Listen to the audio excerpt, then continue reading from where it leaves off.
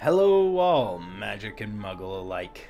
I today am going to discover once and for all what house I do doth belong to.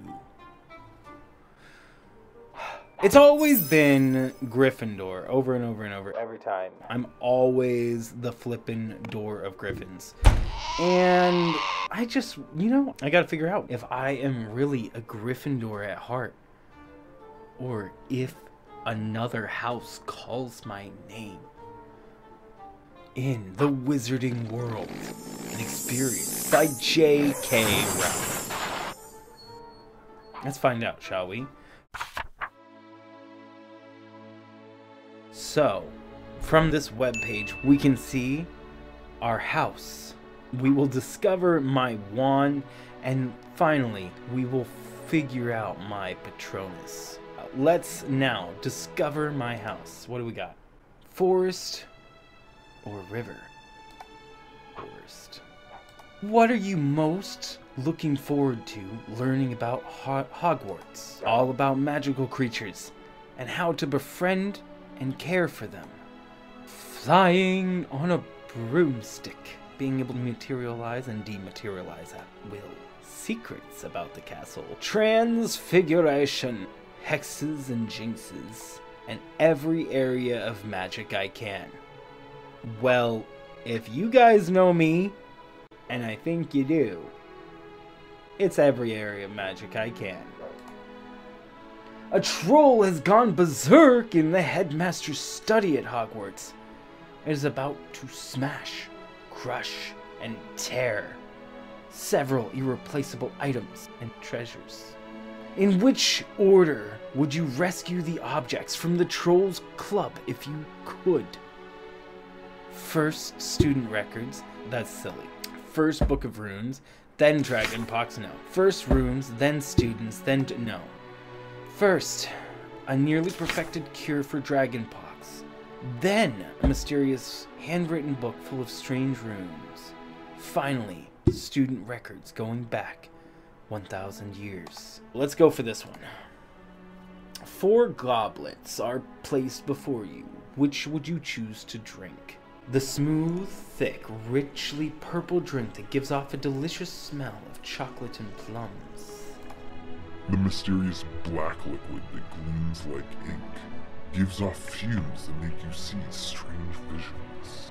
Foaming, frothing, silvery liquid that sparkles as though containing ground diamond. A golden liquid so bright it hurts the eye, and which makes sunspots dance around the room. Sorry, I'd be a basic bitch. If you were attending Hogwarts, which pet would you choose to take with you? A barn owl, a harlequin toad, a ginger cat, a tawny owl, a dragon toad, a white cat, a natterjack toad, a common toad, a Siamese cat, snowy owl, tabby cat, a black cat, screech owl, brown owl, or a 3-toed tree toad. There's only one animal that is right for me. My little black kitty. My little Malakitty. How would you like to be known to history? The great, the wise, the bold, the good. You and 2 friends cross a bridge guarded by a river troll who insists on fighting one of you before he will let all of you pass.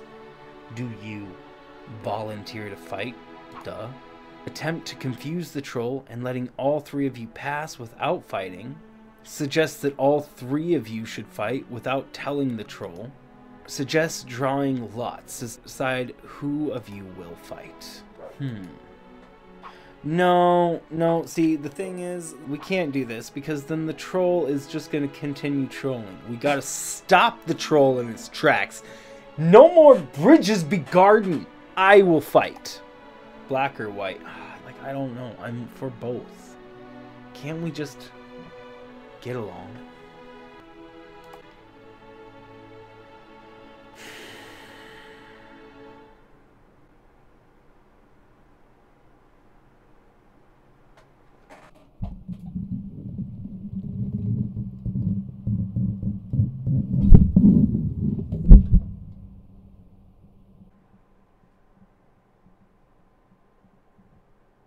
Was anybody surprised? I wasn't. Oh, time to discover my wand.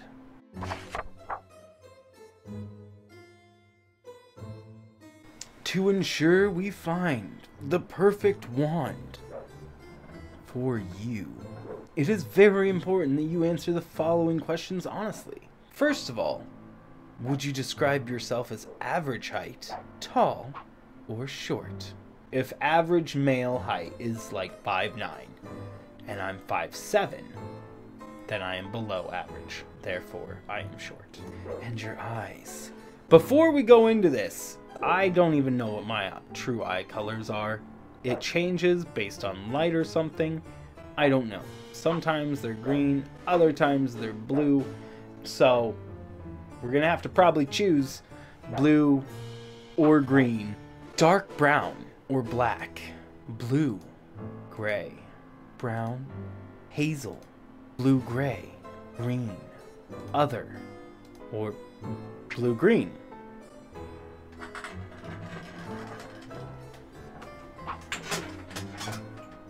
What color are my eyes? Was the day on which you were born an even number, an odd number? It was an odd number.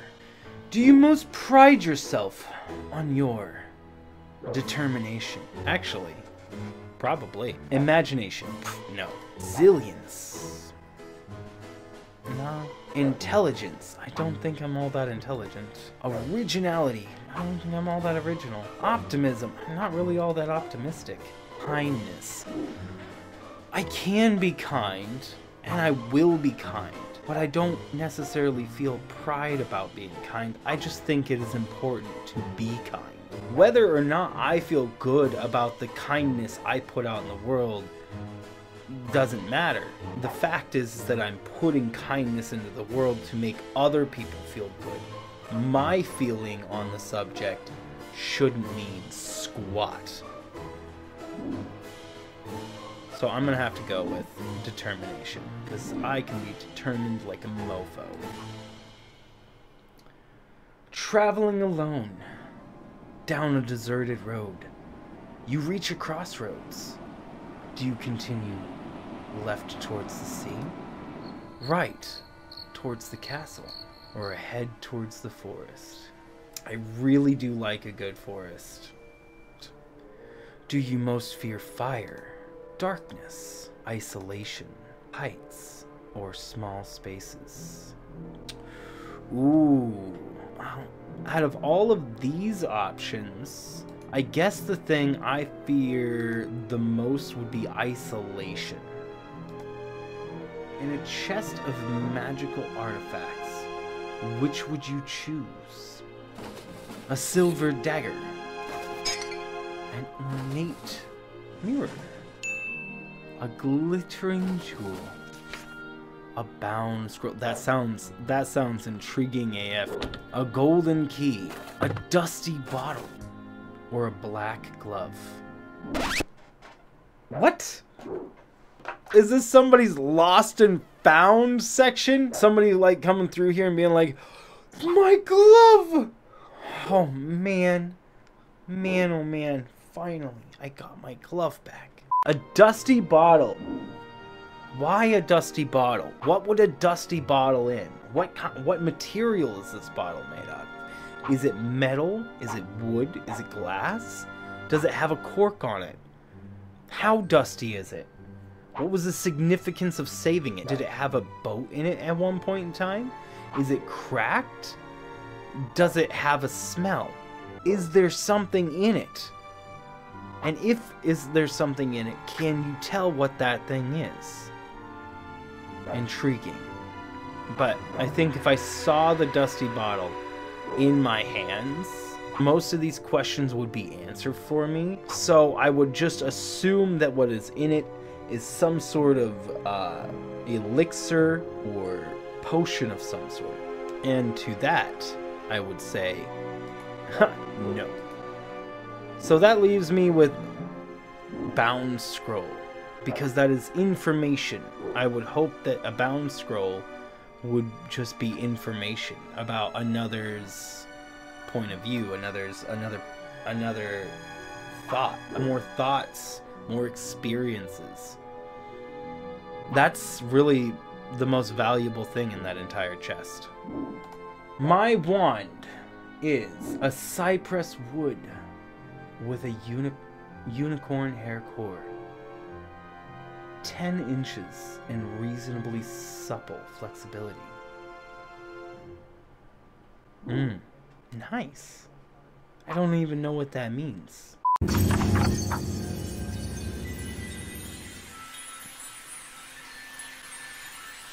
The Patronus is a kind and positive force, a projection of the very things that the Dementor feeds upon. Hope, happiness, and the will to survive. Discover your Patronus. Shing. Relax. Think of your happiest memory. Dream, dance, discover.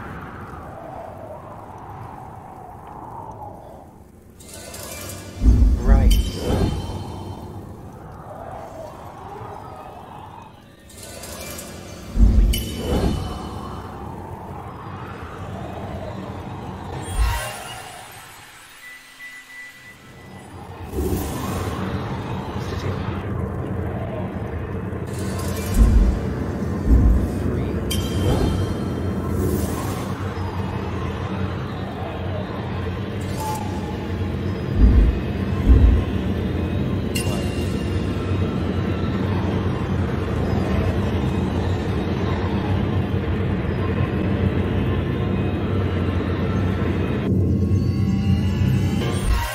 What is my Patronus?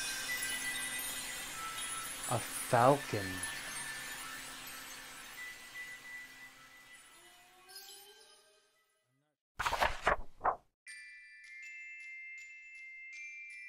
So there we have it. I am of House Gryffindor. That my wand is cypress wood with a unicorn hair core, 10 inches, and reasonable supple flexibility.